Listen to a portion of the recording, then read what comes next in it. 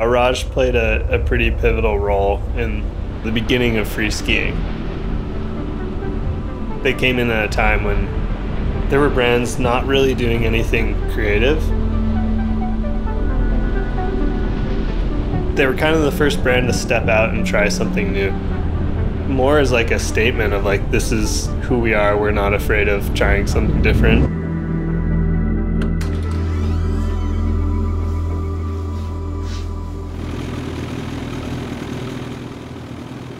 I've been shooting photos for as long as I can remember, whether I was in front of the lens or behind, you know, that sort of creativity still inspires me today.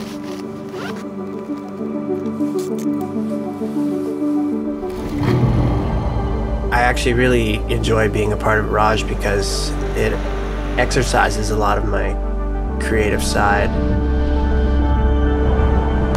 Both they can trust me and I can trust them.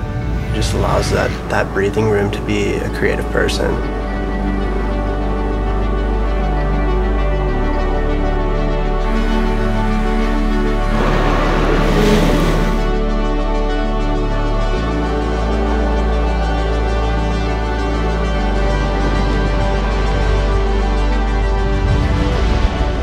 I think Orage has a unique voice in the ski world, and I think they seek out athletes that reflect that value.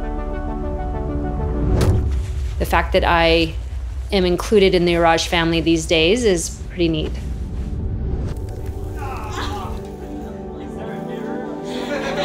We share the same goals. I get to be a part of the process of making sure that the clothes work well. I get to give my opinions and they listen because we're out there testing the product. We're the best people to see if it really works. They love listening to their athletes and we really see the results year after year. They've always just been a passionate brand. Orage is a brand that has a ton of heritage, and I think it plays a role that's all about quality. I was attracted to it ever since the first time I looked at the logo.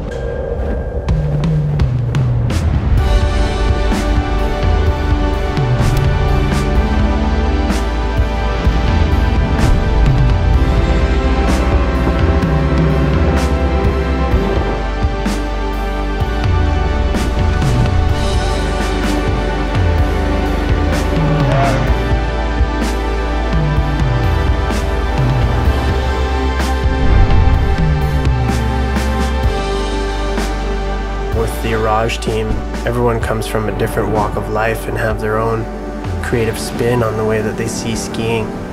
It was kind of a breath of fresh air. A scenario like this, I feel like you kind of just sit back and get to be entertained by some of the unique characters that we have on this team.